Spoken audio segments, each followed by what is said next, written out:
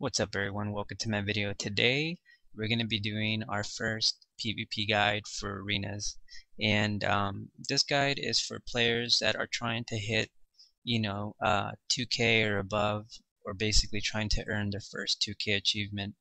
And if you guys have been following my channel, you know that I've pretty much done this climb to 2k on 3 different classes. This expansion I've done it on my Death Knight, on my Hunter, and then this past this past month I actually climbed on my Demon Hunter, and so we got to 2k in twos, and then last night I did some little bit of try hard threes for a couple of hours with people from Looking for Group, and I actually got to 2002 rating in 3v3.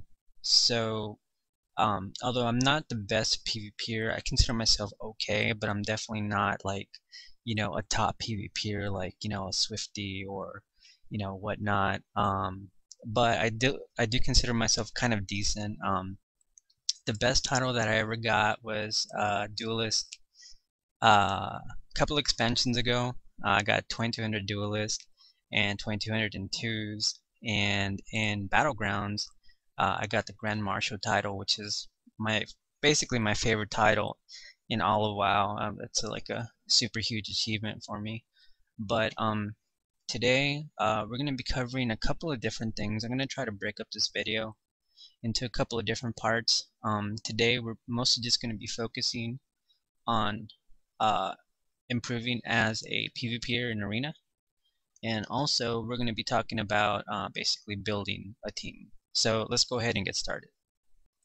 Alright guys, so when it comes down to arena rating, it all starts with you. And basically what I mean by that is that if you are new to PvP like arenas and you're new to your class, you really can't expect to hit super high ratings right away. Unless, I don't know, you're just super talented. I mean, there are players like that that are out there that, they level a class up to 110, and then the next day or two they are already 2200, 2400, whatnot. But for the rest of us, pretty much it all comes down to learning the class, learning the strategies in twos or learning the strategies in threes. And for example, me, when I first leveled up my Demon Hunter, I had no idea how to play one. And I was constantly getting stuck at around 1800, and that actually started to piss me off because I consider myself at the very minimum at least a 2200 player. But on my Demon Hunter I couldn't climb, and then I started just, what I started to do was started to record my games. I also started to look up videos on YouTube, check out some guides on the PvP forums for Demon Hunters, and then slowly but surely I started to, learn strategies, started to learn important abilities for my Demon Hunter that I should be using. Also important offensive abilities that I should be using to, cause a lot of pressure. And then eventually I started to climb. Eventually I started to get good ratings on my Demon Hunter, and then that's where we are right now. We're basically sitting at 2k in both brackets, which is actually pretty cool because it actually took me a while to get there, but once you get there, then pretty much that's where the real grind starts, guys.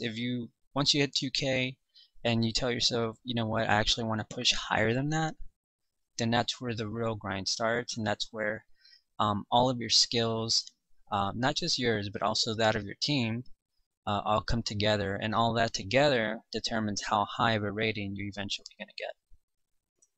Alright, so now let's talk about team building. And in arenas, it doesn't matter if you're focusing on twos or if you're focusing on threes. Eventually, if you want to get, decent ratings, you're going to have to build a team of people or players that actually have the same goals as you do. So, for example, if you want to hit, if you want to get your first 2k achievement, right? Or your first 2.2k achievement, then you want to team up with players that have the same goal in mind, that want to actually push rating. And right now in this expansion, I'm finding it a lot harder to find those players because PvP right now, at least Arena, is not really that popular because of lack of rewards. And basically, players just not wanting to participate. You know, a lot of players are just avoiding arenas because I don't know, it could be very stressful. Um, you know, to them playing with strangers is kind of awkward, and I could actually understand that. I could definitely understand that. But for me this season, the way I built a team, I actually used two avenues. I used a group finder like you see right here. Basically just looking for players that are around my experience level, like 2.2k plus, and basically just queuing up. If it's a really strong comp, then I would basically just queue up and see how I would do. Like, you know, there were times where um, basically me and those players, we just didn't gel together. Like you can pretty much tell in the first couple of games, maybe like the first 5 or 6 games, how you're gonna do as a team, right? So that's pretty much what I would do. The other thing that I would do is I would basically just go into trade chat and then just spam that I'm looking for 2K or 2.2K plus experienced players that want to queue up, you know, and see how that went. And that's kind of where it gets a little awkward, guys, because for me, like some of the players that I've played with in the past are no longer playing this game anymore. They've pretty much quit the game, um, or most of them are basically just PvEers now because you know they already have their titles and they're not really interested in pushing arena rating. But for the most part, guys, when you want to get serious arena rating, you definitely are going to have to learn how to build a team. And I think that's probably one of the harder processes because it's very time consuming and it's also very hit or miss. Like there are days where you know you're going to play with players that are just they just don't gel with you, and then there are other days where you are constantly playing with really awesome players. So that being said, guys, ultimately, team building is where it starts, and team building is also where it ends. Alright guys, well that's going to do it for part 1 of my PvP guide, and I'm going to be uploading part 2 probably in the next couple of days, so definitely keep an eye out for that. But until next time, I'll talk to you guys later.